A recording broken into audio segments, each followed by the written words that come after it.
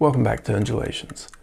You probably wouldn't want to use your Volca drum as a clock, but I figured I would show that demonstration up front as an example of the power and the flexibility of the sequencer that this device has. To make that happen, where it ticks for an entire hour and then chimes, basically a single drum hit at the top of the hour, that takes some specific sequences. It takes being able to set active steps at a per track level, and it also takes a choke group. I'll put some more details about that in the description, but these are all great things about this device and looking forward to showing them to you, so let's dive in.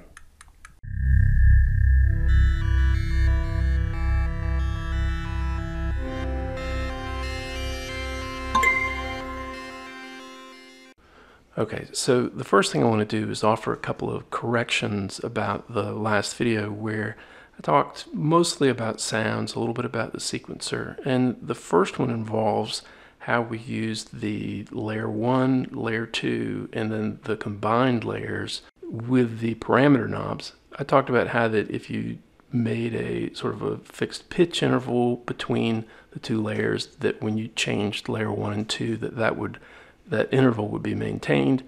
And I sort of thought at the time that the parameters on here would be kind of ganged together. If you did 1, 2, that they would basically sort of be forced to align together and then track together. But I'm not convinced that that's the case. And I think the best way to get absolutely what you want is to edit your sounds in layer 1 and in layer 2.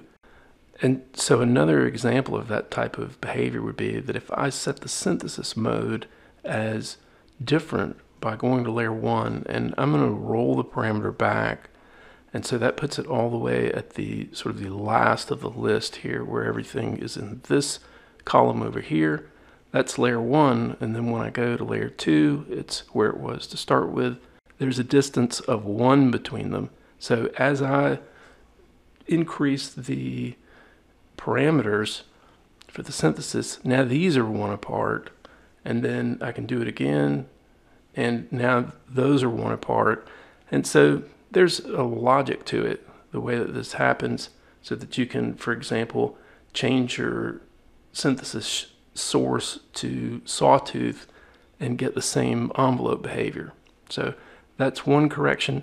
And then the second correction, more to do with the sequencer. I talked some about the choke group that you can set up in a sequence. I was saying that the higher number took priority over the lower numbers, and it is actually the opposite of that. So think of it not that say the 6 is greater than the 5 and that it would somehow win out, but more that the number 1 has priority over 2 through 6, number 2 has priority over 3 through 6, etc. So just wanted to take a step back and clarify that. Okay, so my plan for the main part of this video is to just do a few different things, a few different setups, and we'll talk about different aspects of each one. And in this first one, not really going to make anything, but just sort of look at it. So what it is I'm going to load slot number 5. And this is a sequence that actually, so that would be the program, is actually program number 5 as the Volca drum ships. I have sort of significantly modified the kit where I've moved some drums around within the sequence and also tuned those drums a little bit. So let me play it.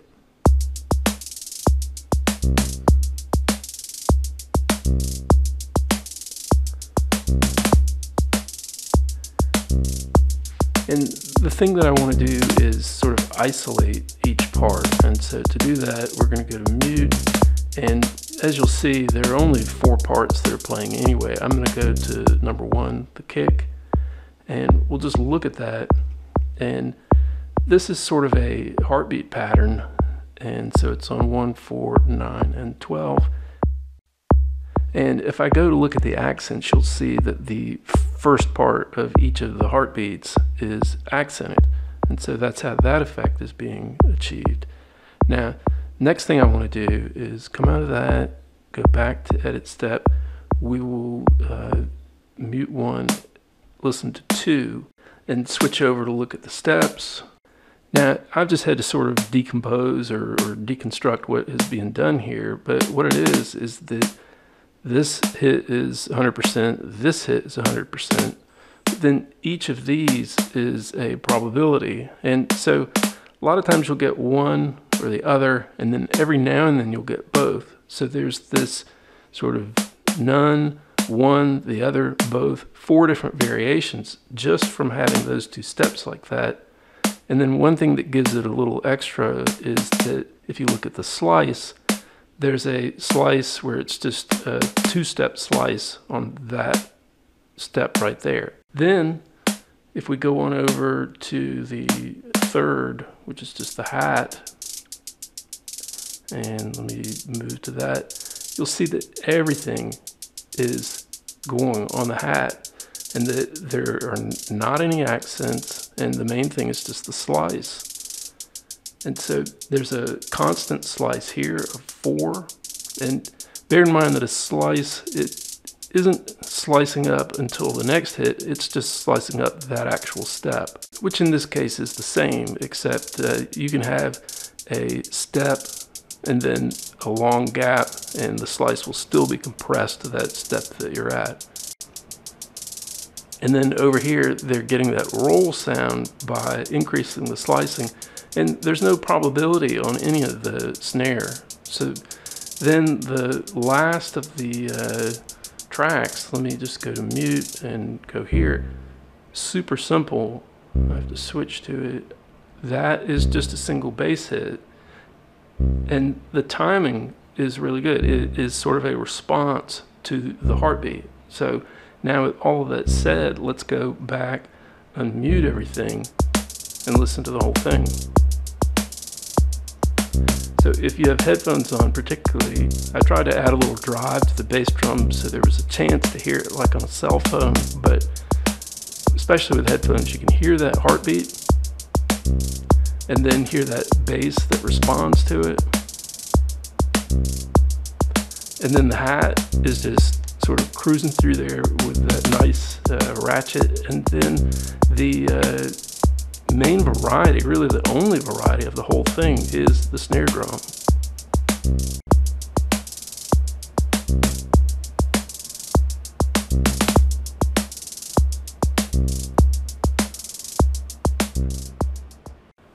So I just wanted to show that up front as sort of a how and why things like slices, probabilities, and accents are used in a sequence. Okay, so in this next setup, I want to talk some about motion sequencing, and I want to show you one way that is more akin to parameter locking, like you might do on a pocket operator or on a Electron product, and then I will go at the end to more of a classic Volca type motion sequencing where you actually turn a knob and record that. But to begin with, I'm going to use the same kit that we were just using. So it's a low, a snare, and a hat, and then kind of a tone. And the tone is going to actually be the main thing that I want to motion sequence. And so just to get things going, I have sort of got a cheat sheet here for a rhythm, and I'm going to edit that in just so that we see how that's done. So we're on the kick there. I'm going to go into edit step, and I'm going to start putting in steps, and then we can listen to that by hitting play.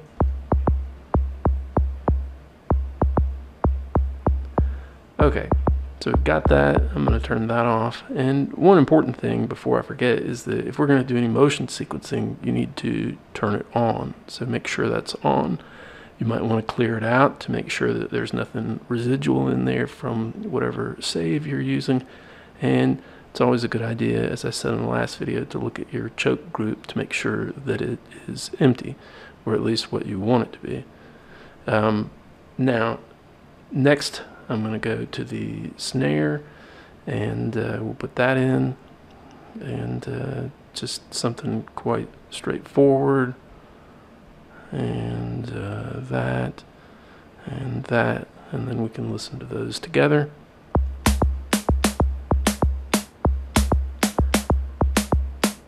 Okay, and then I'm going to move over to the hat, and we'll do like this, and here, and like that, and like that. And then the one embellishment I'll put in is that I'll put a slice on step 12, and I'll make it a slice of size 4. Alright, and so we can give that a listen. And so you can hear that slice in there is a little roll.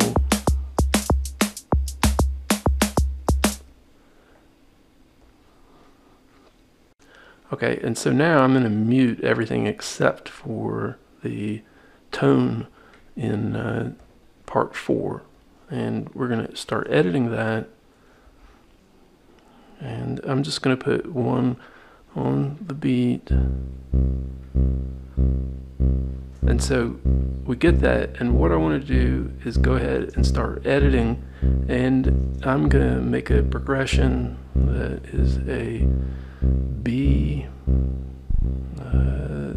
let's see, okay, it's a little sensitive, but okay, so there's B2, and gonna go up to E3, and then back down to D3, and up to G sharp. Now, this sounds very strange, and it's because it's basically not doing what we really want. If you inspect some of these over here, you'll see that even though you don't have a step there, that the value, because of the way motion sequencing works, it matters. So what we really want is to have all of these first 4 be a B2, and then those 4 be an E3, a D3, and a G sharp 3. So I'm going to do that. I'll probably fast forward it.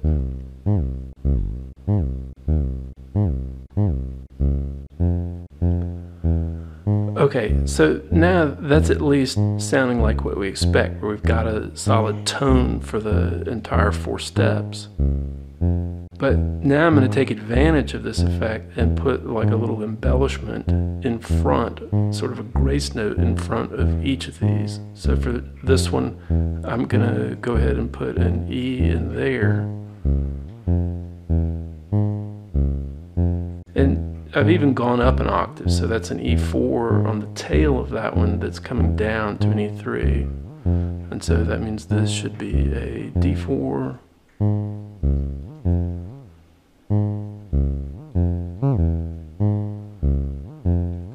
And then a G sharp 4 and a B3.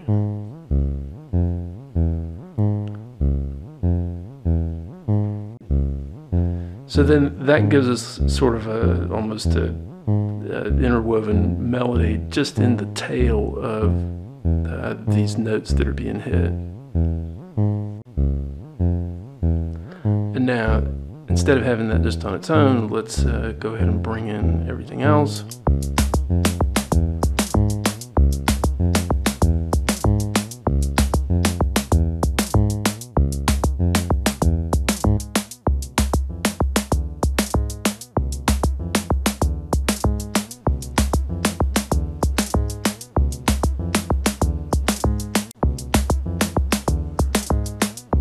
And you kind of got to play with the level of part number 4 to make sure it's sort of sitting where you want in this. And again, some of the stuff about the layer 1-2 thing, I have to confess that it doesn't quite behave the way that I expect, so I'm just kind of doing it by ear at this point. And now to add a little more character to this, what I want to do is change the synthesis mode up to the sine wave and start to maneuver the amount of modulation and speed. So you can go quite metallic with it.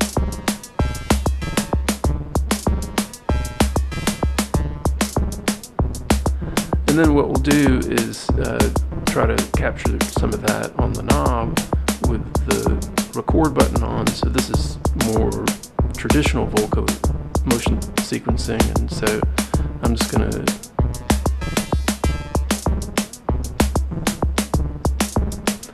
I'm not hearing it there.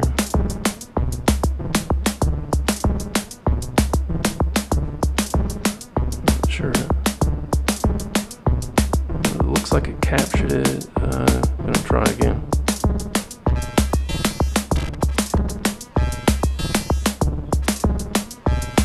Alright, we'll stick with that. And then I need to probably do some of the same sort of thing to the level. I'm just going to sort of dive bomb the level as it goes across.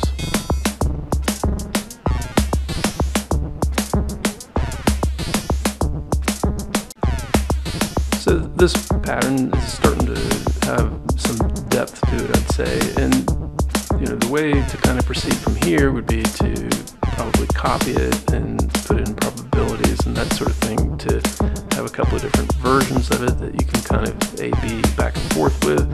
And so we won't do that with this one, but that's what I'm going to be looking at in the next section.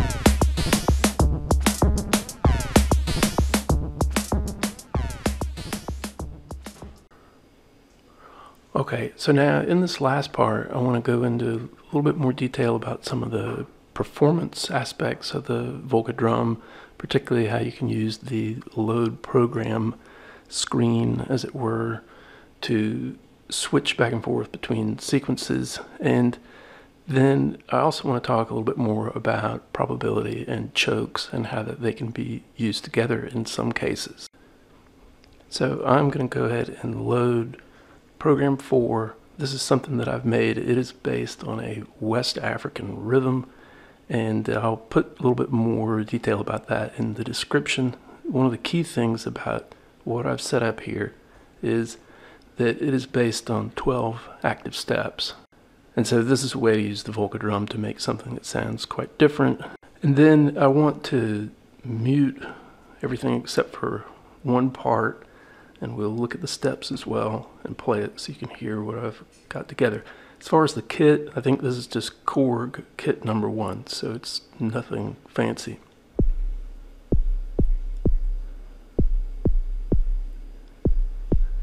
Okay, so there's that, and then let's go to the next one and take a look at that.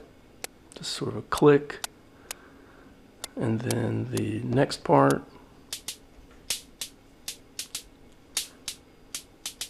more of a hat sound, and part number 4 is a clap,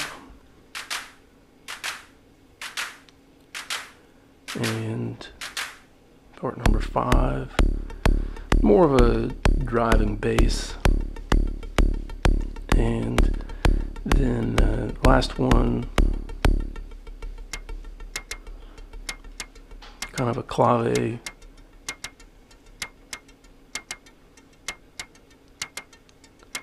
Okay, and then when I unmute, this is what it all sounds like together. And I find that active step of just 12 steps has got like a nice driving quality about it. Now, I'm going to go to the load program screen, and what I've set up in advance is I've got the same sequence and kit associated with it in program 5, program 6,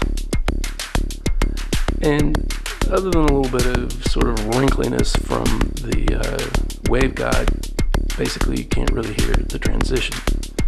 So what I'm going to do as a part of what we're doing today is make modifications to the copy in 5 and then make a big modification to the copy in 6.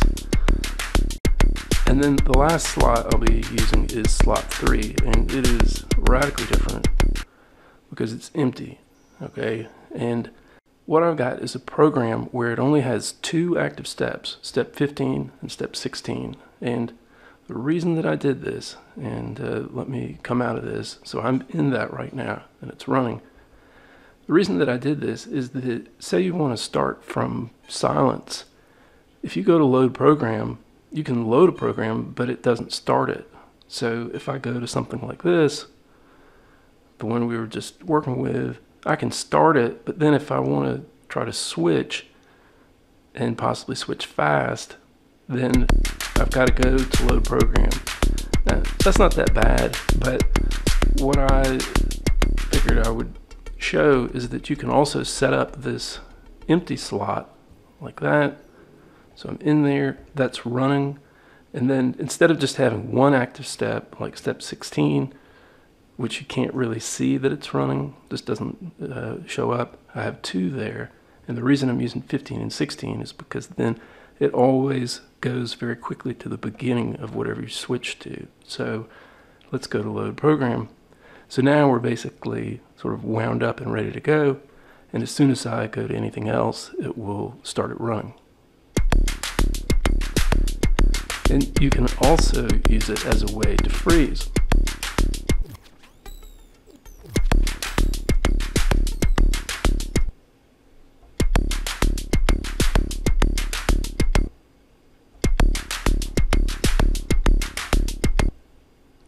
Which is quite handy. Okay, so now I'm in program 5, which is the first of the cloned programs that I did. And to be very clear, I've not only cloned the program itself, but also the kit. So I've got program 4 with kit 4, program 5 with kit 5, and 6 with 6. And this keeps any work that we do on the kit. We need to make sure to save it. That way it won't step on anything for another program that we're working with. So what I want to do, I'm going to focus on the bass sound here, which is that. And then instead of having a clave in this version of the program, I'm going to copy the bass and put that over on where the clave was at 6. So just to clarify what the copy function actually does, it copies the layer sounds, but it also copies the sequence itself. So we've got the same thing both places.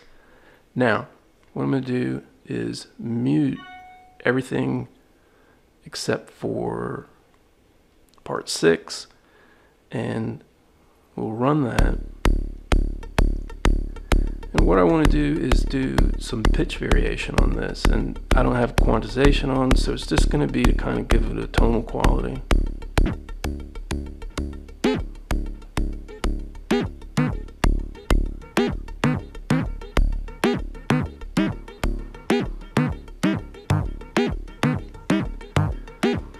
And so that would get old pretty quick. What I'm going to do is mute it, and then we're going to go to part number 5 and kind of show you a method of using probabilities and chokes to screen another part. So that'll become clear as I do it. What I'm going to do is I got to make sure I'm in part 5. So now we're listening to what we're looking at, and I'm going to set the probability of this step at 80, all of them around 80. And normally I'm used to using probability where it's something that happens sort of infrequently, and that is a good way to use it, but you can also use it as something to cause something to infrequently drop out. And now when I unmute and we're listening to 5 and 6 together, we'll still hear the sort of melodic part where I was changing the pitch, but you can also hear the the original bass sound on top of that with the probability controlling whether it happens or not. And this is where the choke group comes in. That I'm going to get out of edit and hit the choke group. And by having the probability altered one choke the melodic one, it mostly just sounds like our normal bass pattern, but then we get some occasional kind of glitchiness from the pitch altered part. And I'm not saying that this is of great musical quality, but it's just this sort of usage of probability to indirectly influence another part by chokes is a very useful sort of thing on the Volca Drum. So I'm going to hit stop. Okay, so I'm going to save the kit to 5 and then save the program to 5. And now we'll have the two different variations. Alright, whoops, I saved the mutes. That is entirely possible to do, which is good. It's nice that the mutes are a part of the save, but I'm going to go ahead and now save that in program 5. So if we do load program, I'll hit play so we can hear it.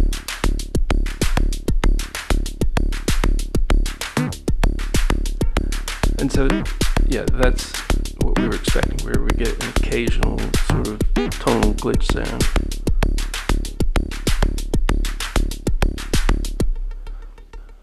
Okay, so that's program 5 done, our first variation on the original.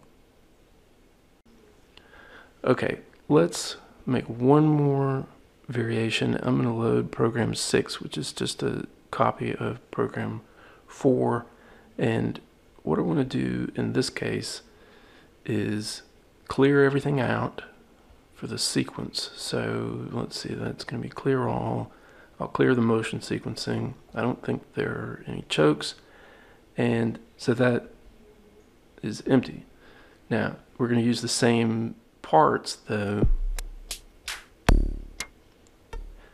And this is just something that I think will give a good variety to what we already have. It's simple, straightforward, even kind of silly, but what I want to do is come over to part 1 and I'm going to change the active step to just the final step, and part 2, same thing, part 3.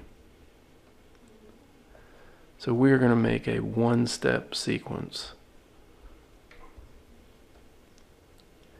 And there we go. Now, then what I'm going to do is put in some steps for everything.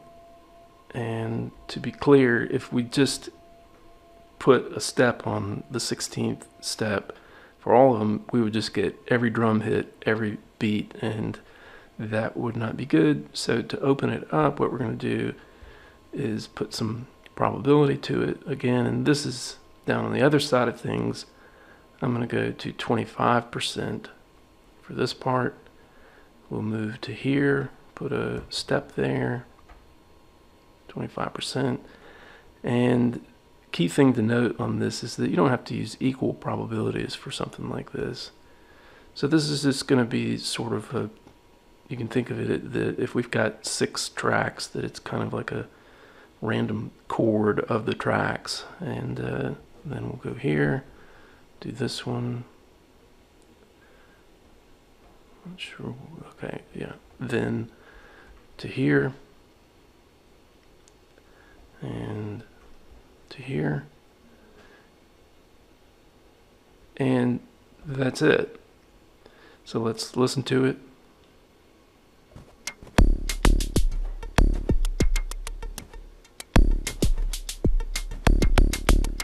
And so I'm thinking of that as kind of like a break between the other sound. Alright, so we'll save that.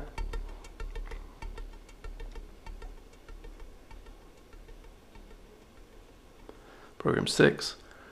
Okay, So now we've got four things. We've got the empty, we've got the original, a variation with some tone, and then just that straight random one-step sequence. So to play this, let's go to program 3, the empty one. We'll come out, we'll hit play, and then we'll go back into load, and we're good to go.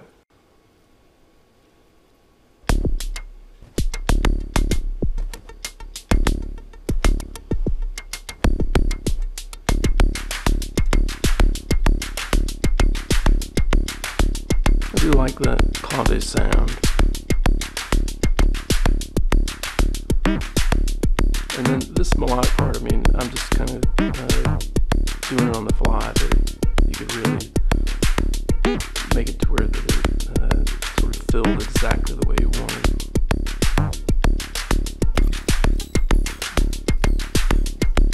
And then a break,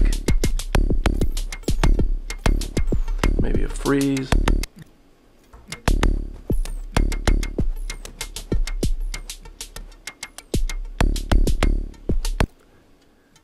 And you kind of got to use your imagination of this going with another instrument as well, maybe another Volca.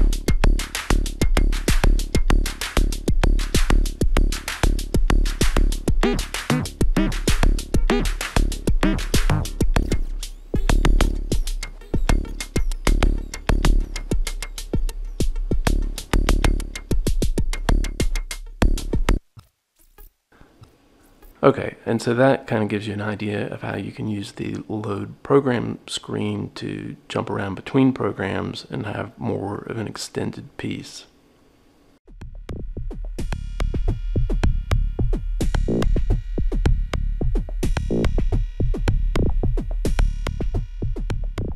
Alright, I feel like we're covering a lot of ground on the Volca Drum. I think it's been an interesting device to work with and has a lot of features that takes a while to kind of sort out how they all work, but overall I've been quite happy with it. In the next video, I am going to be taking a look at hooking the Volca Drum up to other things, so something like the Korg SQ1 sequencer, syncing it to a pocket operator, something a little bit more powerful like the BeatStep Pro, and also just going into the DAW and seeing how the parameter controls work there. So I look forward to sharing that, and I appreciate everybody watching, and I will see you in the next one. Hey, I'm back. You may have noticed that I didn't say anything about the randomize feature on the Volca Drum, where that you can randomize either the layers or pattern of a part that you're working on. And it's a cool feature, but I'll just say that it requires a lot of patience. And I believe the reason for that is something to do with the parameter space that you're dealing with. And sometimes I talk about parameter spaces on this channel. I'll just clarify what I mean, that if you've only got one knob and it's a continuous knob, then you can select anything on this line here. Now, if it has a set of fixed settings, then that would just be some dots that you could select where these correspond to different parameter settings. If you had two knobs, then that would be an area where if it was continuous, you could pick a point anywhere out in there. So you might have a whole lot of settings even for just two parameters. Now, if they're discrete, then you end up with more of a grid or a lattice where each one of these points would correspond to the two knob settings. Then, as you start adding parameters, you get into 3D and 4D and even more, so you have a very complex shape, and the Volca Drum is something like that, and gotta say, you have to hunt around for a sound. And so if you think of something like this in the many worlds interpretation or the Everettian interpretation of quantum mechanics, every time we make a random choice on here, we could well be sort of splitting our timeline and ending up in a specific timeline that has a specific set of parameters. So let's do that, and I will, let's see, select part 1, randomize the layer, randomize the pattern, and part 2, randomize the layer, randomize the pattern, and so forth. And each time a random choice like this is made, we are further refining the timeline, the world that we're in, if you will. And so we're ending up with that. And so here's where we are.